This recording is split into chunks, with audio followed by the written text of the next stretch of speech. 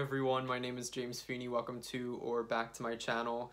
It's the beginning of July, which means that I have favorites from the month of June to share with you all. So as usual, I'm going to go through this in a sort of order. I'm going to start with tarot and oracle decks that were my favorite for that month, and then we're going to get into the books that I read and are my favorite, which is pretty much all of the books I read, because I don't finish books that I don't like, or I should say if I don't find value in them. I still read books that I disagree with or that don't jive so well, and there actually is one of those. But yeah, so we'll get into books as our second category, and then magical tools, and then, or magical related items I should say, or magical related things, and then more lifestyle at the very end. So without further ado, we'll get started in that. I'll start with tarot, then we'll do an oracle deck. There's only one oracle deck this month. This month is pretty straightforward, I think, but I'm actually making a lot of progress in terms of studies, so I'll be sharing that as we go. I'll start with the most obvious, and I think that anybody who has watched a few of my videos or even any of my other favorites videos knows that there's going to be a version of the Thoth in a favorites video for me, because it's always a favorite, or at least it has been for a very long time now, a few months. So this is the trimmed version, the version I trimmed myself, and the one that I'm usually using for clients and daily draws more often than not, I would say, just because it's convenient, it's on my table, and I like the trim version for clients. I've spoken about why that is, but it's just a really multi-purpose deck for me. It's one that I really resonate with, and I have been continuing my studies with. It's my jam, it's my cup of tea, and I think it will be for the foreseeable future, so definite favorite. And next, I will get into one that is a newer acquisition. So I was just getting that out of the way quickly because you guys know I talk about it all the time and I don't want to prattle on. So I'm keeping it in this box. I like having just boxes around. I'm a box person. All the better for me if I can store things in nice looking boxes. So I'm always on the lookout for boxes. So that's a favorite too, boxes, especially this one. So this is a deck that I'd mentioned in my favorite Pip decks video. It's relatively new to my collection, the Masonic Tarot. It's out of print, it's from the 80s. It's just such a lovely deck. There's so much here. I'm so into the idea of the Freemasons and Freemasonry as a secret society, or the more, I would say, esoteric and esoteric sort of symbolism that's ingrained in a lot of their work. So there's something here that's it feels secret, it feels hidden, it feels highly symbolic, it feels like there's a lot to unpack. For similar reasons that I like the Thoth Tarot, and I would say decks of that vein, that's the reason I like this deck. And so it's not one that's readily or easily accessible online just because it's out of print. But if you come across it and this looks interesting to you, I recommend going for it. There's, like, look at the detailing. There's, like, glimmer of gold. It's not quite metallic or reflective. The majors are amazing. The minors are pips. I mentioned it in my favorite pips video. But I've enjoyed it for more practical matters. So taking the idea of Freemasonry as a sort of secret society that took concepts of actual masonry, physical as a craft, as an art, like a sort of artisanship, and taking that into a more secret society, not secret society, but taking it to a more esoteric and spiritualized level where a lot of those concepts held value that was greater than their mundane or practical counterparts. So I'll look at this for practical matters, and in looking at those practical matters, I'm hoping to uncover something deeper, so I can look at, say, daily tasks, my routines, and sort of investigate them through the lens of this card, or make choices through the lens of these cards, and uncover something more to it. The ideas of fulfillment, or making choices that are right for me. I love using this for making choices and evaluating based on the various cards that come up, and trying to really work with the pips for what they are, just because I'm not somebody who naturally seeks out very pippish decks. And yeah, I don't really consider the Thoth Tarot, or the Thoth deck, to be a pip deck, although I had this conversation with Anna from Astral Lady Tarot, and she asked why it wasn't in my favorite pip decks, and it didn't even occur to me to put that deck in my favorite pip decks video, just because I don't see it as a pip deck. I look at them and I see just so much going on, so much scenery, so much detail and difference from one card to the next, that to me it's almost not even a pip deck. So I guess pip decks can be my jam, it just has to be the right kind of pip deck. So we have that, the Masonic Tarot. Next we will get into, we'll do this one. So I'll put these two together. These are, I should say, the Alchemical Tarot Renewed 4th edition by Robert M. Poyce. I know the 5th edition's out, and the cardstock on it looks amazing, so I am somewhat interested in getting the 5th edition, although I'm not in any rush. And then I have the Tarot of the Alchemical Magnum Opus, also by Robert M. Poyce. I know that you can get, no, I think now that the 5th edition's out, I forget where it's accessible through. I'm pretty sure you can get both of these through his website though, so check out his website or look that up, you know. But I love both of these. I have loved both of these I've had them both for close to a year. I think this one a little bit less than a year.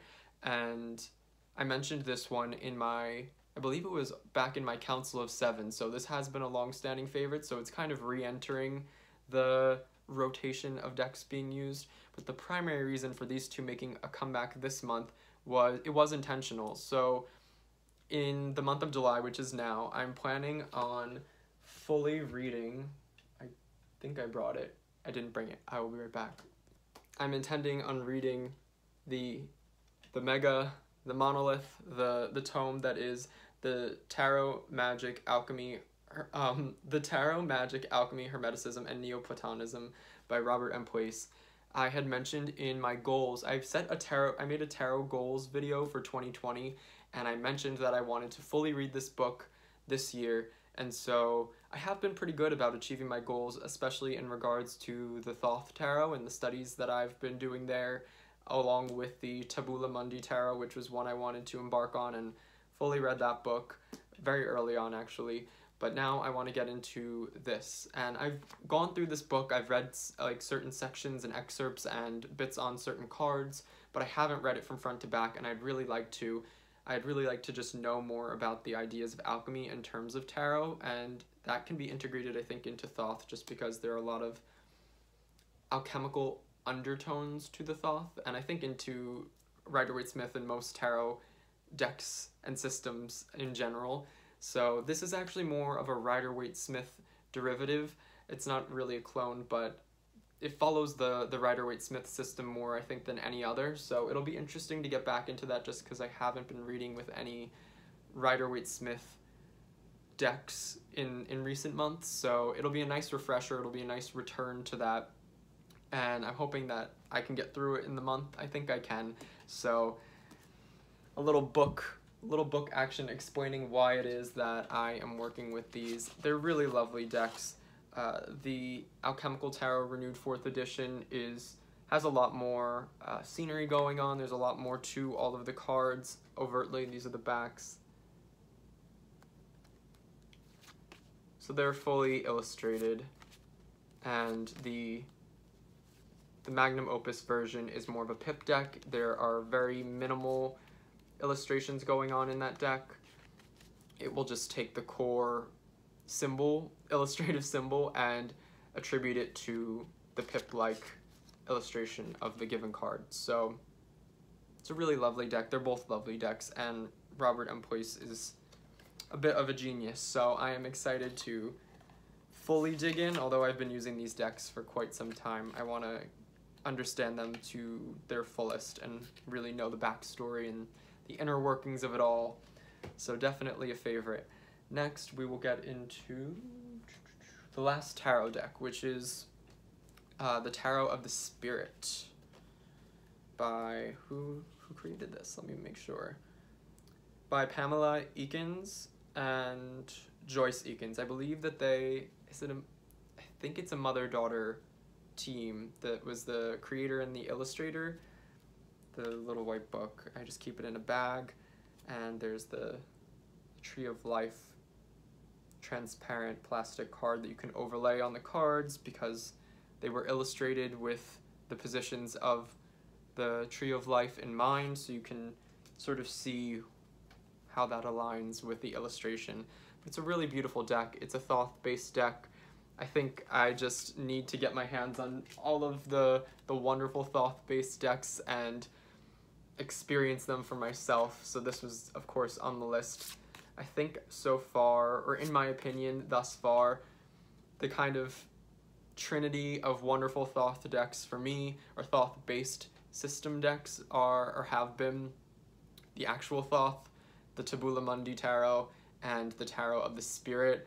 Both, or all three, having a very different feeling to them, all really presiding over or existing within the same system that is the Thoth.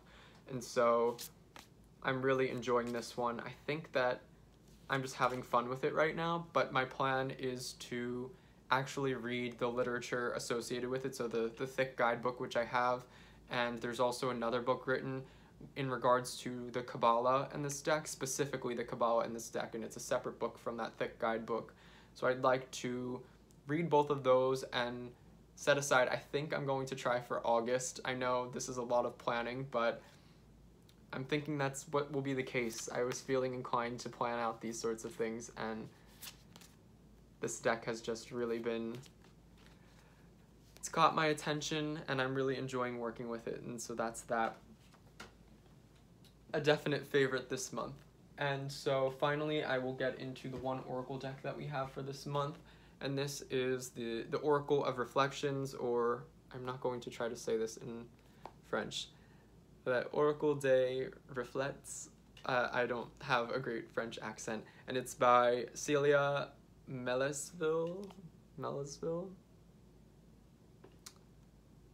It's a wonderful deck, comes in like this nice hard box. There's the metallic quality to all of it. There's a lot of great production behind this deck overall. So that's always a plus. And then it comes in, there's a nice little ribbon to help you get the box out. And a booklet, which there is a French and English version, so you can flip it. Here, I'll show you all.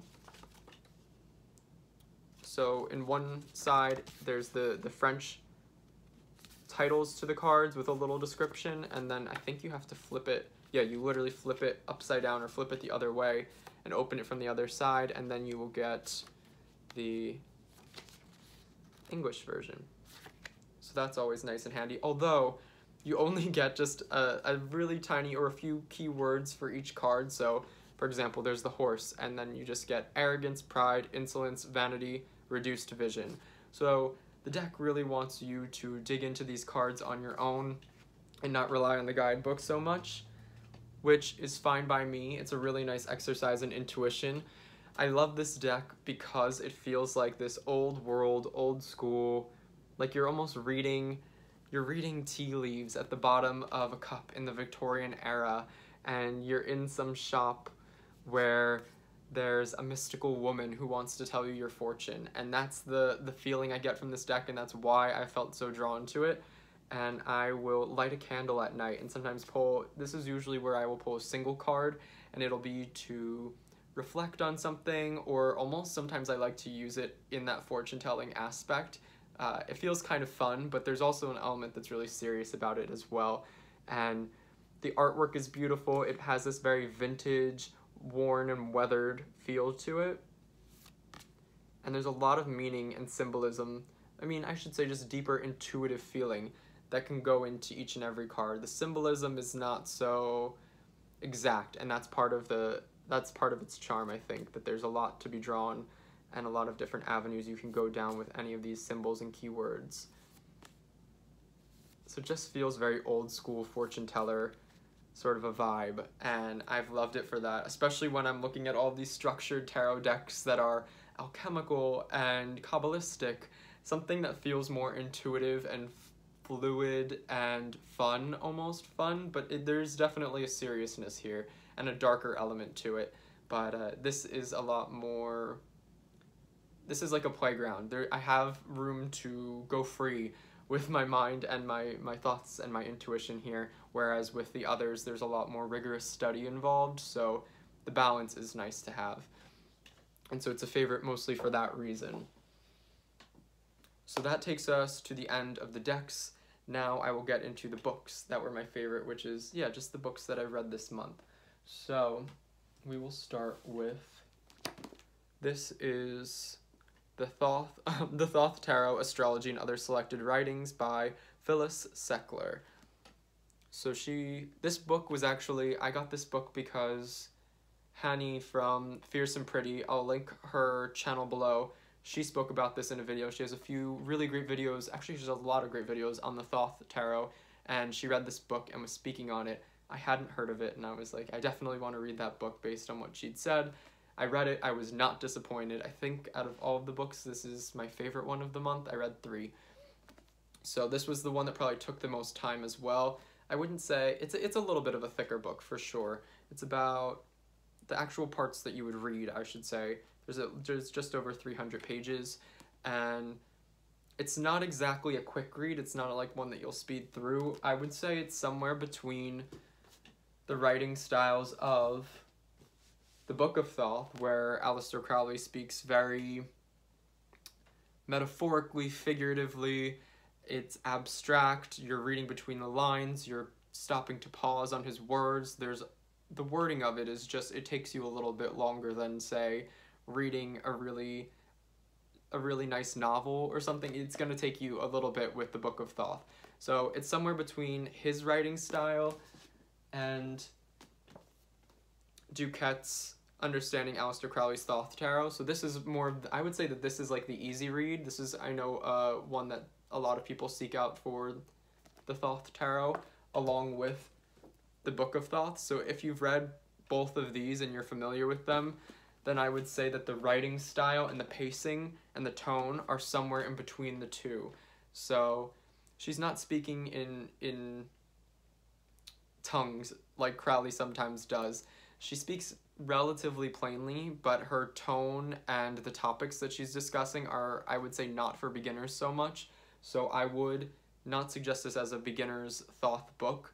It's actually taking into account that you know a bit about astrology and the Thoth Tarot, and a little bit in terms of the Kabbalah and the Golden Dawn and those sorts of things. So she speaks on presuming that the reader knows a little bit about those ahead of time. Plus, you're not getting necessarily write-ups on each of the card per se, so it's not so great for learning. But if you already know the basics of the Thoth Tarot, you know the basics of astrology, and you can get by in terms of the Kabbalah and the Tree of Life, then you will gain a lot here. So this would be somebody who's really interested in the Book of Thoth, in those sorts of related subjects, and has a little bit of a foundational knowledge. You don't need a ton, but this will take it to a new level. I really enjoyed this. I think it enhanced my knowledge in all of those fields that I just mentioned, and she has a really interesting way in speaking about the cards that added layers for me that I personally wouldn't have thought up or have derived in my own working. So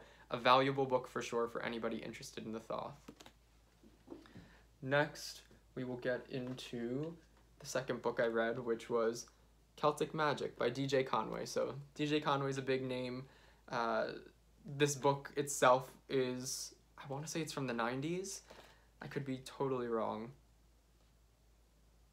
It's one of those, I would say, I don't know how to like define the era, but it's one of those almost like 90s Wicca-esque books.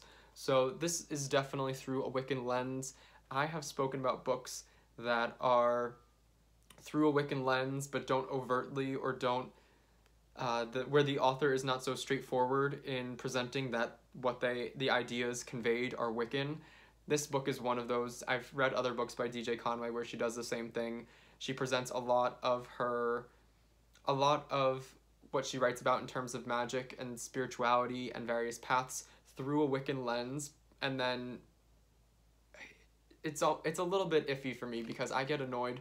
It's confusing. You need to be clear about the traditions that you're speaking on. She will speak on historical or cultural Celtic ideas, and she's really speaking on Wiccan ideas and traditions, and it's to the expense of the Celtic, of the, how do I want to put this? some of it feels almost false or embellished because she wants it to fit within Wiccan confines, if that makes any sense. All the same, I still enjoyed it. There's a lot of value here. It's one of those beginner magical books for somebody looking to enter a witchy path. So there's a lot in terms of correspondences, gods and goddesses. This, of course, has a Celtic flair, so you're learning about various elements in Celtic culture and the history there, as well as magical practices that are more traditional in that nature. So I enjoyed it. Do I think that this book is one that I'm going to return to and use in the future for my own practice? No. Was it a valuable one to have read? Yes.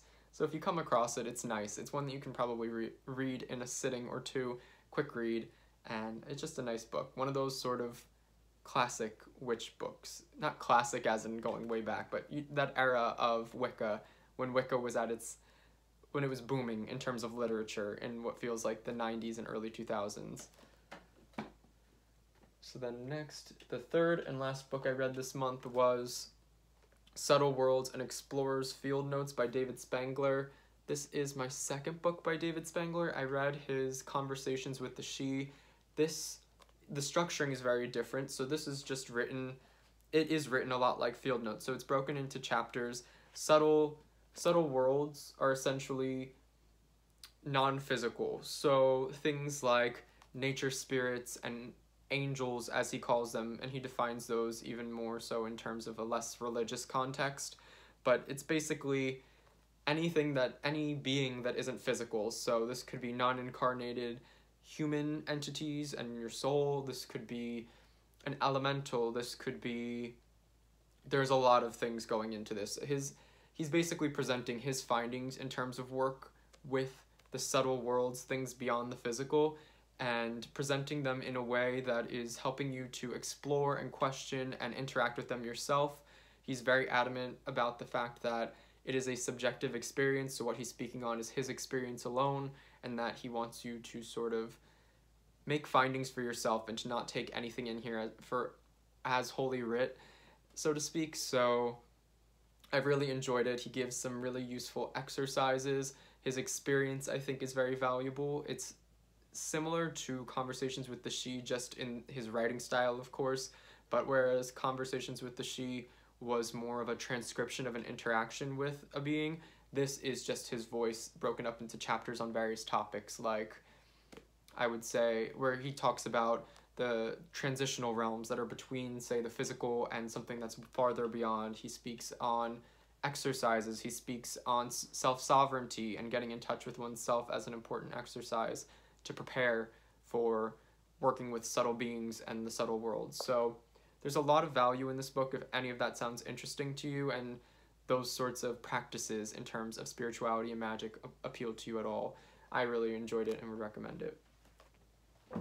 So that brings us to the end of the books. We have a little bit in terms of lifestyle type stuff.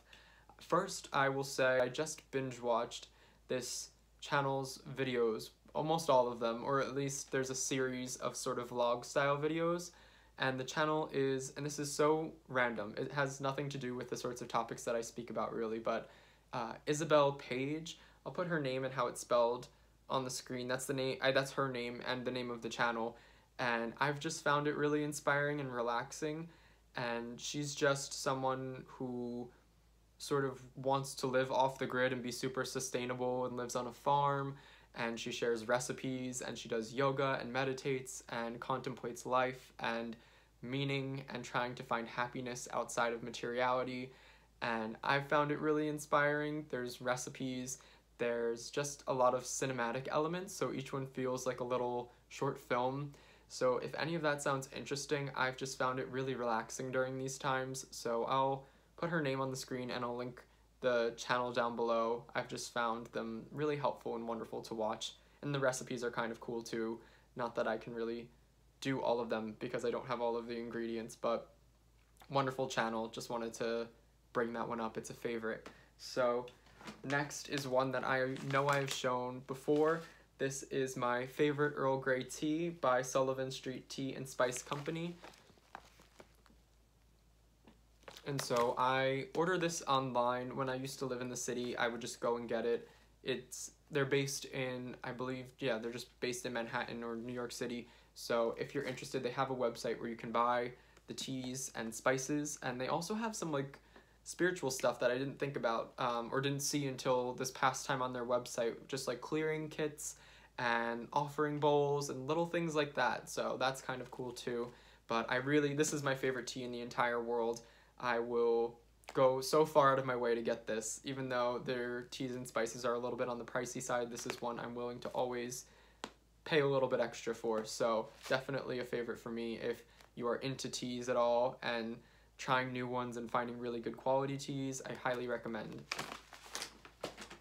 Next is this sandalwood essential oil, and I haven't necessarily been using this in magical workings directly, but I will take baths where I'll like have a bubble bath where I'll pour in whatever bubble bath mix I get from like the drugstore, but I'll pour some of this in as well, the sandalwood. So I guess in a way it is a magical working. I consider them more ritual baths or magical baths. Sometimes I'll bring a crystal as well, whether it's like rose quartz or amethyst, usually something that's very loving, soothing, and the sandalwood just relaxes me. The scent of it relaxes me, and the way that the scent of the essential oil sort of lingers on me when I get out of the bath, as I usually will do these at night, and then I'll go to bed after, and I'm very relaxed by the scent, and then I will just be able to smell it on myself into the next morning right before I shower. So I found that to be really, really nice and a definite favorite, something that helps me to sleep, and also something that just makes me feel good and relaxed, and almost like an aroma, and yeah, like aromatherapy. So definite favorite there. And then the final thing I will mention is just my journal and these pens. So my journal is always a favorite, or at least it has been the past few months. I've been very consistent, so I haven't even missed a day in June, which I'm proud of myself for.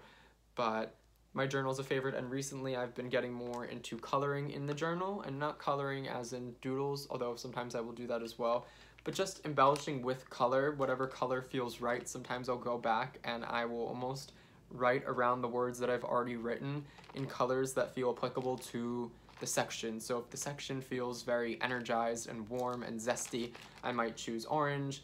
If the section is more about nature and it's soothing and it makes me feel calm, I might do something with the green. So it's really about the emotions and the feelings, or maybe sort of like an elemental aspect, and I'll use the colors to depict and sort of map out the writing. So when I go back and reflect in my journal, I can see how I was feeling at given moments based on the colors I used to depict that feeling. So I found that to be an interesting practice, and so these are definite favorites as well. So that brings us to the end. Those are my favorites. I hope you all enjoyed this. I always enjoy watching other people's favorites, so I'm sure if you have one out there, I've probably watched it or will watch it. And let me know what some of your favorite things have been recently. Decks and tools, magical tools and channels, all of that good stuff. I'm always looking for recommendations. And until next time, bye everyone.